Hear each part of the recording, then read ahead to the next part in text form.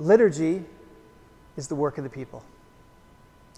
We work together as the 7 congregations of the United Church of Canada who have formed the VIRTCH experience or experiment, this ongoing way of doing the work of the people together.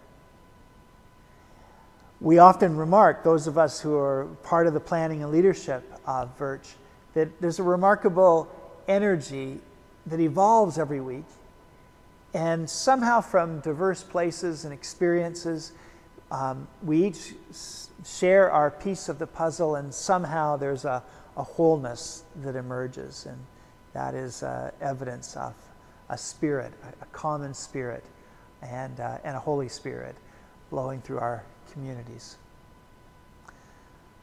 Each week, all of us, don't know where the world is going either. So we prepare liturgy, we prepare a work of the people that is open to the events that may or may not occur. I'm sharing these words of welcome for today's service for January 24th, but between the time I'm sharing them and Sunday, the inauguration of a new president will unfold in the United States, other events in the world, such uncertainty in so many of our lives. And yet we continue to craft a work of the people. And we do that together. And so I welcome you into this time. And I welcome you from the place where you find yourself this day. We all, in new and renewed ways, are spending more and more time in our own homes. This is an occasion for me to be here at the church to do some work and prepare for Sunday. In so many ways, the work continues. In so many ways, the work thrives as we continue to attend to one another spiritually, as we listen for God's Spirit in our world. So welcome. Listen for God's Spirit as the leadership of VIRTCH share in gifts of word and music, of scripture and prayer. Welcome.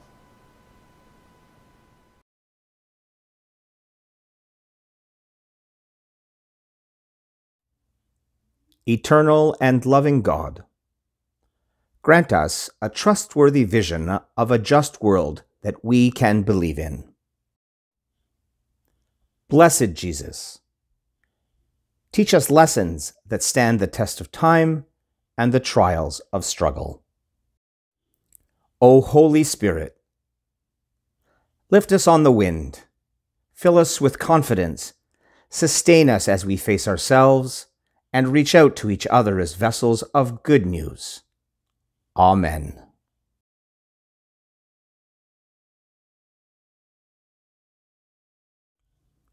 Being a fisher or fish plant worker is not just something you do. It's the very thing that you are. It's you, and you are it, just like faith. The prayer I have written is written from the first person, inspired by the fisher friends I know, reflecting the paradox of being community and being isolated all at the same time.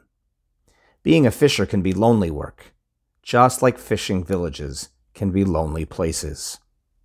I hope these words speak to you. Let us pray. God, are you listening? Can you hear me? This is a confusing time. Every day looks the same, but not every day feels the same. And so I'm not sure what I should be doing. And so sometimes it's hard for me to know how to be. Can you help me with this, please? Come into my soul, God, the one you created in the image of a just and loving world. Come into my heart, God, the one you fashioned to be loving and courageous and compassionate. Be in my life, God, the one Jesus calls me to live. Thank you for listening. Feel better. I feel less alone and more patient. Work in me, and I will be ready to reach out to someone who needs an ear, a shoulder, or something more when the time presents itself. I wish to be blessed, and I wish to be a blessing. Amen.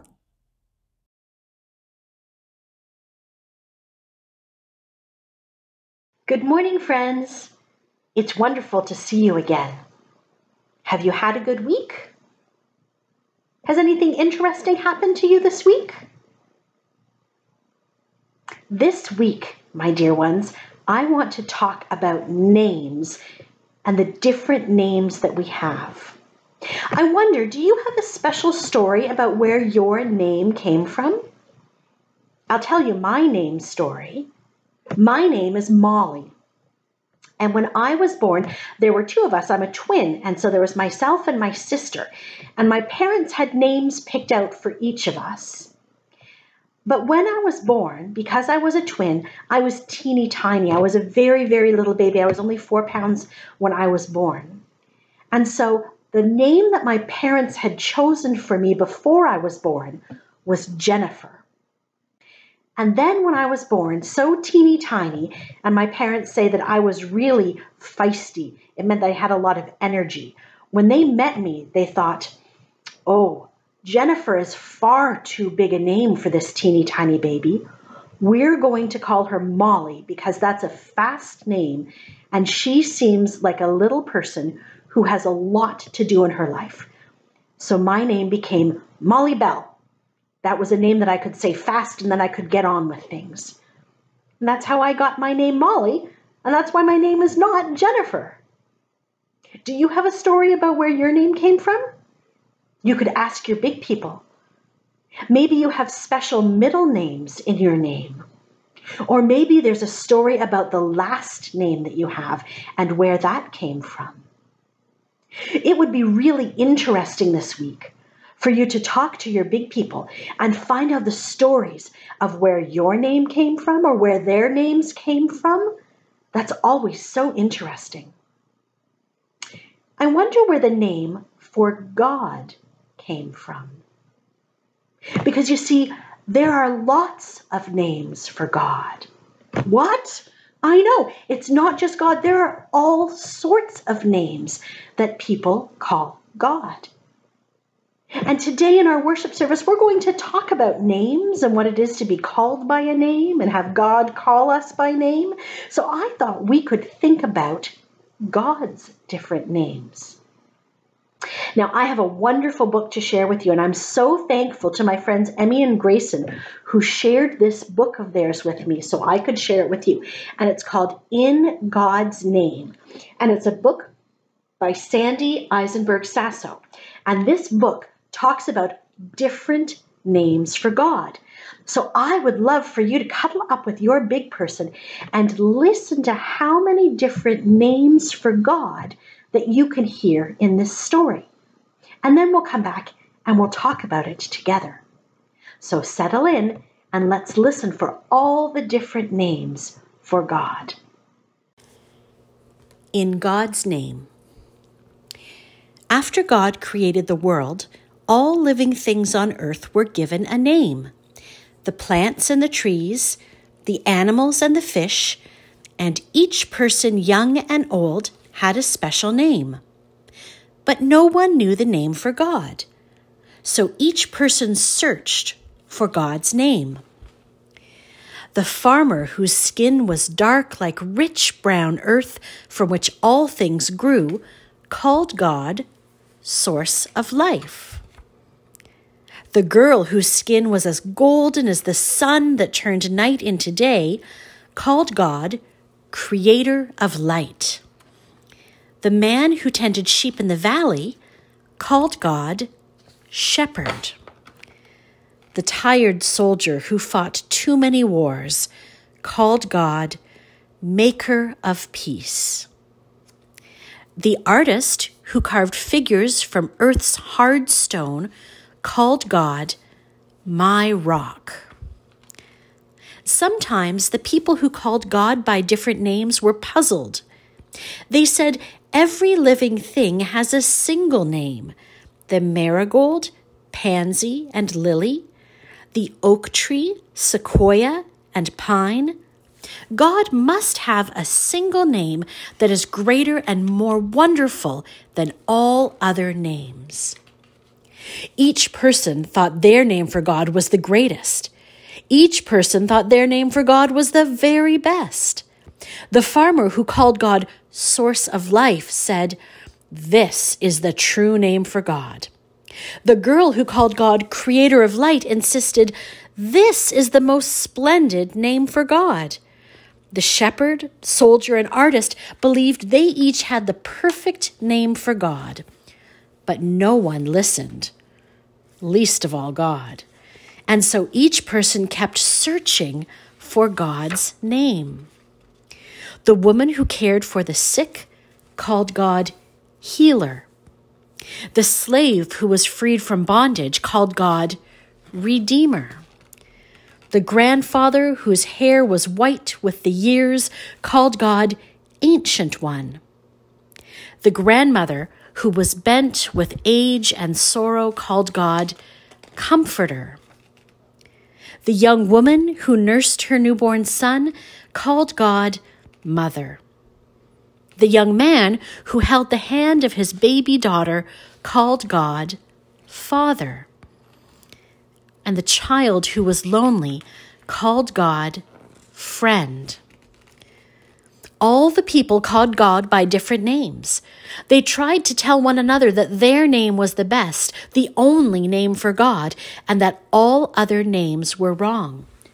But no one listened, least of all God. And so each person kept searching for God's name. Then one day, the person who called God Ancient One, and the one who called God Friend, the one who called God Mother, and the one who called God Father, all the people who called God by a different name came together. They knelt by a lake that was clear and quiet like a mirror, God's mirror. Then each person who had a name for God looked at the others who had a different name. They looked into God's mirror and saw their own faces and the faces of all the others. And they called out their names for God: Source of Life, Creator of Light, Shepherd, Maker of Peace, My Rock, Healer, Redeemer, Ancient One, Comforter, Mother, Father, Friend, all at the same time. At that moment, the people knew that all the names for God were good, and no name was better than another. Then all at once, their voices came together, and they called God One. Everyone listened, most of all, God. What did you think of our story today? Did you hear all sorts of different names for God? Were there ones that you recognized? I bet that you've heard us refer to God as Father or as Mother before. You've heard that when we do our Lord's Prayer together and we say, Our Father or Our Mother who art in heaven. Are there other ones that you recognized? I'm sure lots of the grown-ups will recognize talking about God as a shepherd, somebody who looks after sheep. Are there ones that you didn't recognize?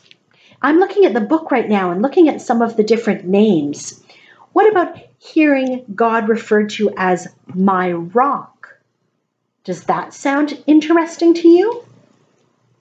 What about God as the creator of light? Isn't that a beautiful term? We heard a bunch of different names for God. I'm going to count right now. 1, 2, 3, 4, 5, 6, 7, 8, 9, 10, 11, 12 names, plus the one at the end when people called God One. So that would make 13 different names that we heard of God. I have a list somewhere else that has 99 different names for God. Can you believe that? And you know what? I bet there are even more than 99. You see, when we get to know God and when we have God in our hearts, our relationship with God is so special, it's so unique, that lots of us have different names. And it doesn't really matter what you call God or what I call God, if they're different or if they're the same. It's okay because we know that we're all talking about the same God. And maybe we have friends who call God by different names. Maybe even friends who are different faiths, who talk about a higher power, a bigger power, a big presence in the universe by different names, not the ones that we choose to use. And that's okay. See, God is so big that one name just isn't enough. And 13 names isn't enough. And 99 names isn't enough. And God is so big that we can use all sorts of different names to talk about God. And they're all right. And they're all good. Because we're talking about that power that is bigger than us. We're talking about that being who loves us so much. We're talking about that strength that we have when we don't think we can do any more, and then we get that power to be able to do something else. Or that feeling that when we're really sad and lonely, and then we remember that we're not alone. Those are all different ways that we get to know God. And we, as Christians, get to know God through stories about Jesus. When we hear the kind of person Jesus was, how he looked after people, how he was kind to people, how he made sure everyone was taken care of, we get to know God that way. I think it's important, especially at a time when some people want to tell us that there's only one way for us to know God, to remember that God is so big that all the names we have for God are good and right. Maybe what we could do is have a prayer together and say thank you to God for all the different ways that we get to know God. Let's do that. Cuddle up with your big person and let's have a prayer together. Dear God, you are humongous. You are so big that you need lots of names. Whatever name we call you, and whatever name others call you, help us remember that you are one, that you are ours, and that you love us very much.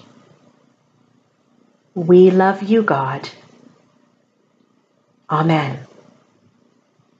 My dear ones, maybe this week what you could do is try to find an unusual and creative name for God. If you come up with a really cool name for God, let me know. I would love to hear it. Maybe the big people might want to explore some of the different names or images for God. You can use the computer and do that really easily. Find some of the different names and images that God has been represented with over the centuries. And remember, I have that one other piece of homework for you, that jumping homework. I need you to send me videos and pictures of you jumping, because at the beginning of February, on February 7th, we're going to have a great piece of music with all sorts of jumping pictures and jumping videos. You're going to love it. Dear ones, just like God is wonderful and all the names for God are wonderful, you and your special name are wonderful. God looks at you and thinks, oh, what an amazing person you are. So find out some different stories about your name, about other people's names. Find out some different names for God and have a great week, my friends. God loves you so much, and I love you too. Have a wonderful week. Bye-bye.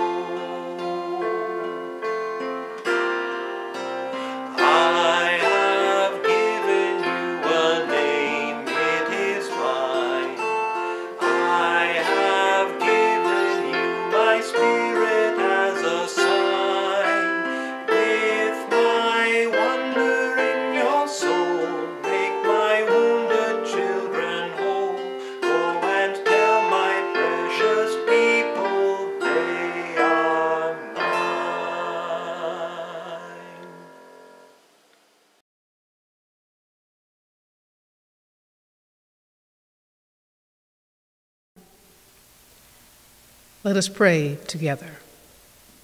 In ancient words, we find truth for today. Songs of long ago give voice to our feelings.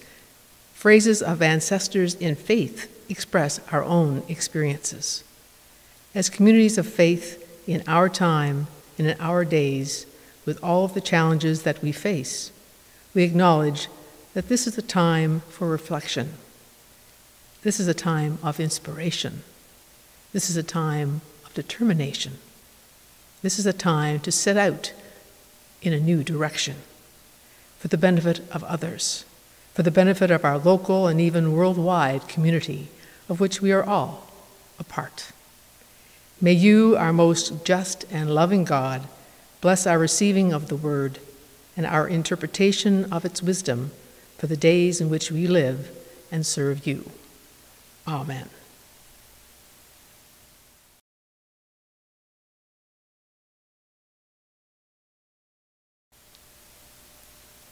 Our reading today is from Mark chapter 1, verses 14 to 20. After John was arrested, Jesus went to Galilee and told the good news that comes from God. He said, "The time has come. God's kingdom will soon be here. Turn back to God and believe the good news." As Jesus was walking along the shore of Lake Galilee, he saw Simon and his brother Andrew. They were fishermen and were casting their nets into the lake. Jesus said to them, "Come with me. I will teach you how to bring in people instead of fish." Right then, the two brothers dropped their nets and went with him. Jesus walked on and soon saw James and John, the sons of Zebedee. They were in a boat mending their nets. At once, Jesus asked them to come with him. They left their father in a boat with the hired workers and went with him. The word of God for the people of God. Thanks be to God.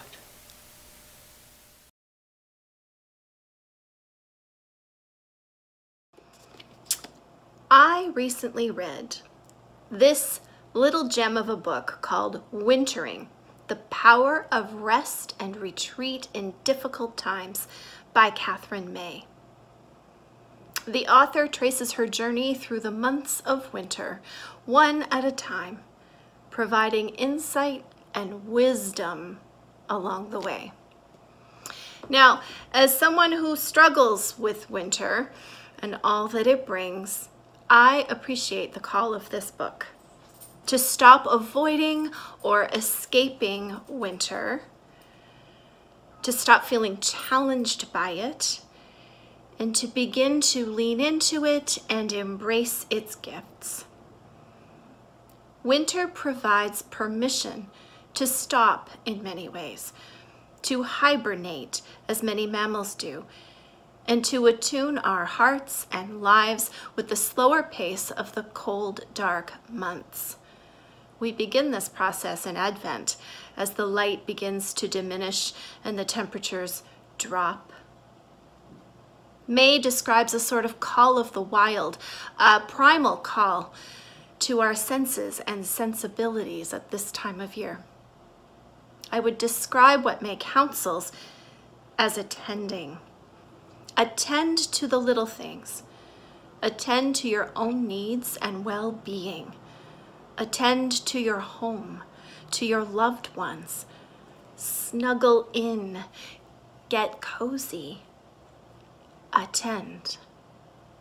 May offers an anecdote about a dormouse in hibernation. Apparently, dormice do not sleep uninterrupted all the way through the winter, as many of us have been taught.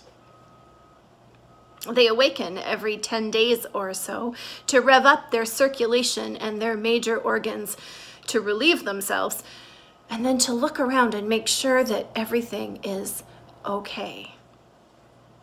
Then they go back to sleep. For that is their work during winter time, to rest deeply and conserve their energy for a coming season. This image of a dormouse in hibernation, occasionally waking up to make sure that all is okay, has me reframing our current lockdown situation as a doubly wintry invitation to deep rest. May invites us to lean into winter, indeed to winter as a verb, and receive the gifts that slowing down and attending bring. This morning's story in Mark also comes with an invitation to attend. James and John, the second pair of brothers Jesus calls, are in their fishing boats. And then along comes Jesus and sees that they are mending their nets. They were mending their nets. Apparently, in fishing communities, it is understood that taking time to mend the nets, or more precisely, to tighten the nets so that the fish don't fall out of the holes, is a big part of taking good care of the boat. Caring well for the equipment ensures that those who fish for their living are prepared for whatever may come at sea. The act of mending the nets is a vital part of that preparation. Mending the nets, therefore, is a metaphor for getting ready. James and John had been getting ready for what was to come, and what came was Jesus' invitation to follow him. Jesus called to them, and leaving their father Zebedee in the boat with the hired men, immediately they left the boat and followed Jesus. What this suggests to me is that they were well prepared to receive that call. Now, Barbara Brown Taylor calls this story the miracle on the beach, and she characterizes the fisherman's response as spontaneous. Other interpretations insist that no one just simply drops their nets and follows without some measure of preparation. I think it's both. Deep preparation had been going on that readied the men for the moment when Jesus would ask them to follow him, seemingly spontaneously, and then they chose to do so. Jesus' new disciples heard and answered at least two calls.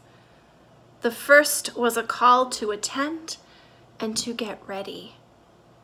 The second was a call to drop their nets, the very symbol of their livelihood and identity, and follow Jesus. The first preceded the second. That is, the first was necessary for answering the second call with such an emphatic yes. Now, we know that God calls us to mend the world, to love the world as God loves it, and to seek justice and resist evil. Sometimes responding to that call involves marching, voting, writing letters, engaging on social media, and speaking up. It involves outward engagement, outreach, activation. Yet, sometimes answering that call to justice and to mend the world and love the world, that call means attending to what's in front of us, to what needs doing in our immediate circle of influence. Sometimes, as in the season we are living right now, when we are bone tired, weary, and more anxious than usual, the deep call is to winter, to hibernate a little, and to attend well and care. Now, it is said that God is in the details. Well, at times, how we mend the world is by mending one net at a time. one relationship at a time, one response at a time. And when life is unpredictable, and our daily routines and our jobs and our health and our freedom to move about in the world are impacted by the realities of virus and contagion, it's helpful to focus on what or who is right in front of us for a time. And these choices to care and respond well ripple outward.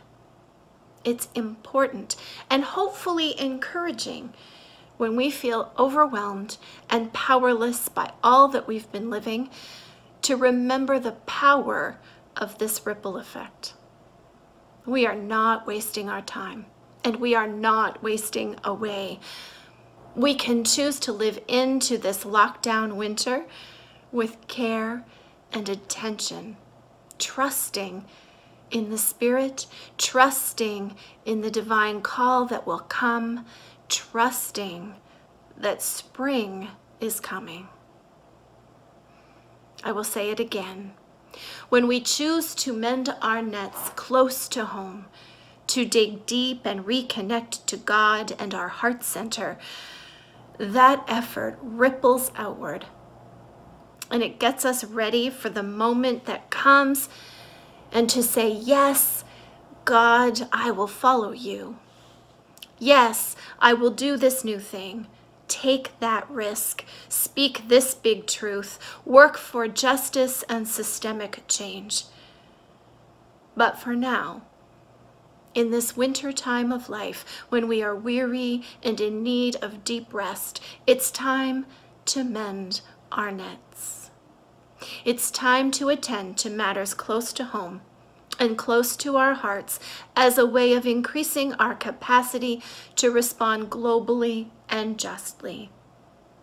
When we take good care of things and people, of our relationships with each other, we increase our capacity to extend that care further afield. Collectively, we are preparing ourselves to engage the work of mending the world. Mending our nets leads to mending the world, one ripple at a time. In his gospel, Luke reports that Jesus said, if we are faithful in little, we are faithful in much. In the coming months, let's winter together, even while physically apart from those outside our bubbles. And let's attend well to what is in front of us right now, so that when God calls us to mend the world in a more visible way, we can respond immediately and without reservation. Let's be prepared for what God might ask of us. Let's mend our nets and care for one another. Let's care for our communities of faith, our neighborhoods, and for the neighbors we don't yet know by name.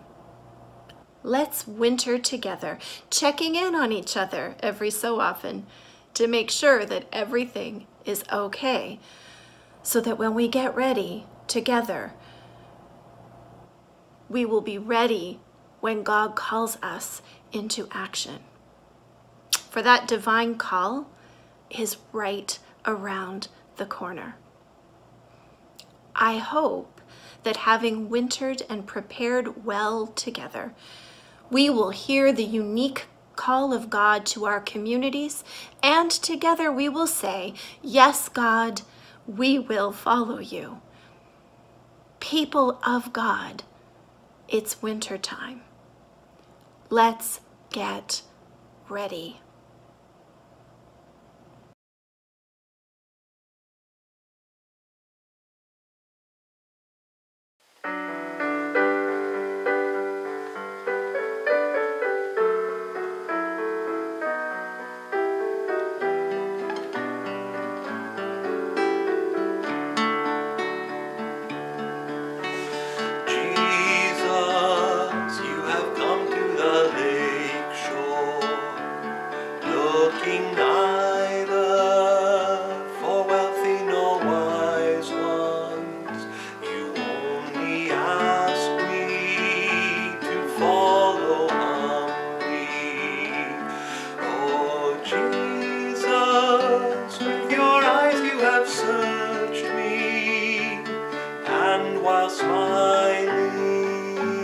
have spoken my name.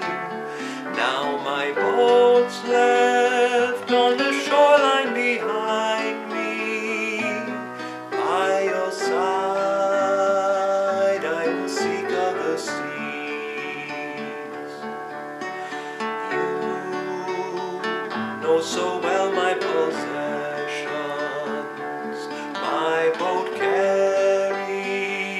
no gold and no weapons. You will find there my nets and labor. Oh Jesus, with your eyes you have searched me, and while smiling have spoken my name. Now my boat's left on the shoreline behind me. By your side I will seek other seas. You need my hands full of carry through my labors to give others rest, and constant love that keeps on loving. Oh Jesus, with your eyes you have searched me, and while smiling have spoken my name. Now my boat's left on the shoreline behind me. By your side I will seek other seas. You who have fished other oceans, ever longed for by souls who are waiting, my loving friend, as thus you call me. Oh Jesus, with your eyes you have searched me, and while smiling have spoken my name. Now my boat's left on the shoreline behind me. By your side I will seek other seas.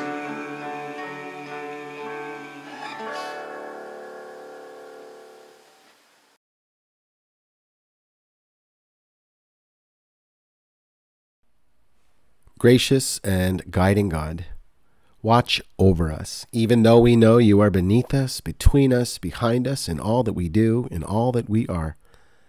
May your love guide us in paths of compassion, of skill, of ingenuity, of creativity, as we seek to follow your ways in these difficult times.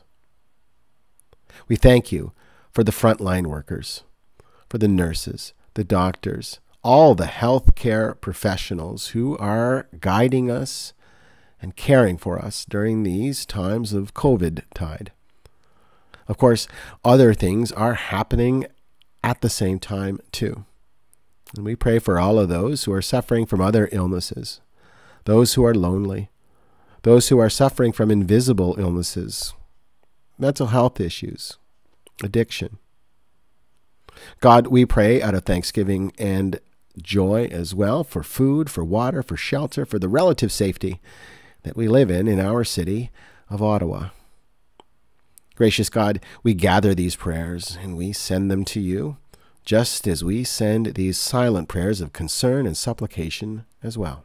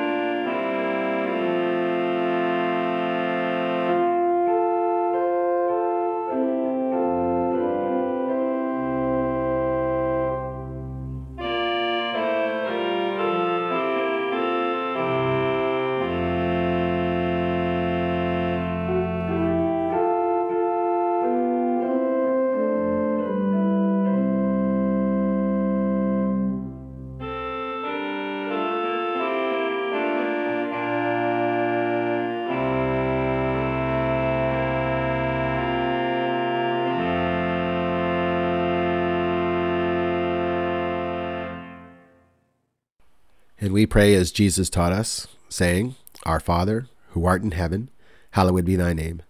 Thy kingdom come, thy will be done on earth as it is in heaven. Give us this day our daily bread, and forgive us our trespasses as we forgive those who trespass against us. And lead us not into temptation, but deliver us from evil. For thine is the kingdom, and the power, and the glory forever and ever. Amen.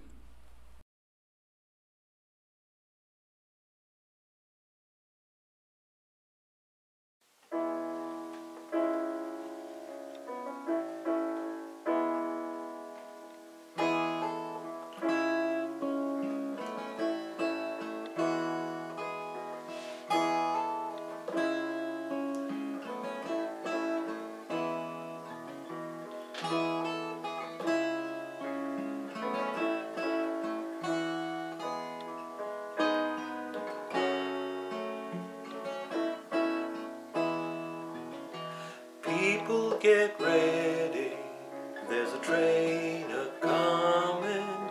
You don't need no baggage, you just get on board. All you need is faith to hear the diesels humming. You don't need no ticket, you just thank the Lord.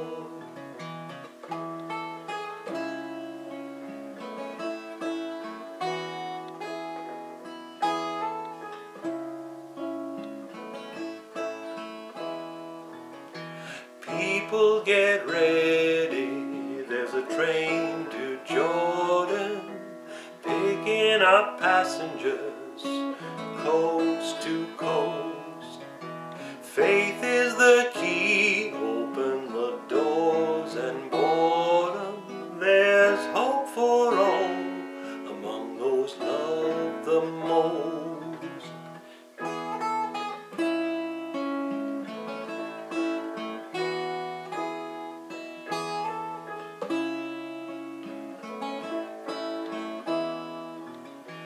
There ain't no room for the hopeless sinner who would hurt all mankind just to save his own.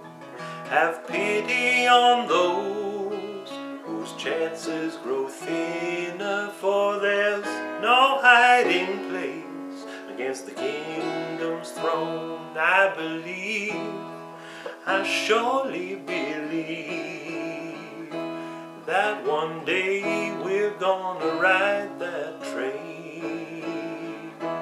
I believe, I surely believe, that one day we're gonna ride that train.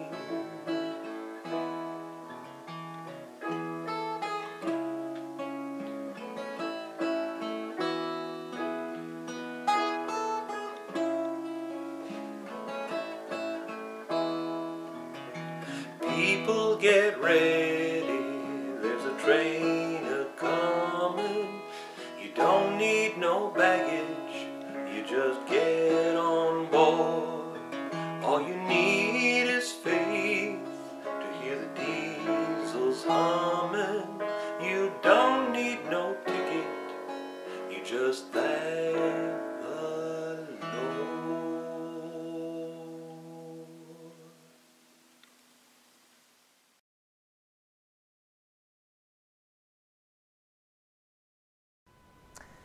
And so we come to the end of this work of the people, this liturgy, this day. You've heard good news.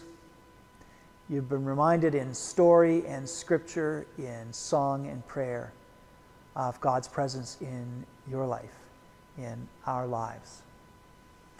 And so as this work comes to a sort of ending, it is, of course, really a beginning.